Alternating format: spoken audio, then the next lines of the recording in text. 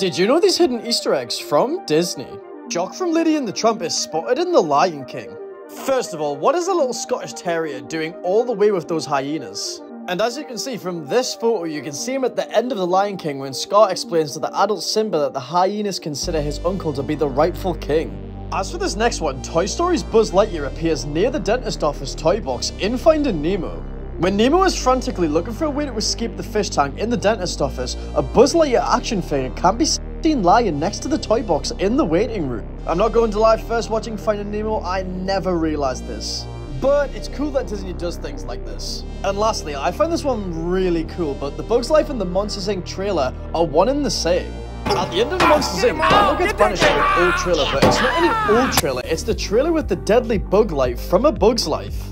This is honestly one of my favorite Easter eggs in this entire series. So,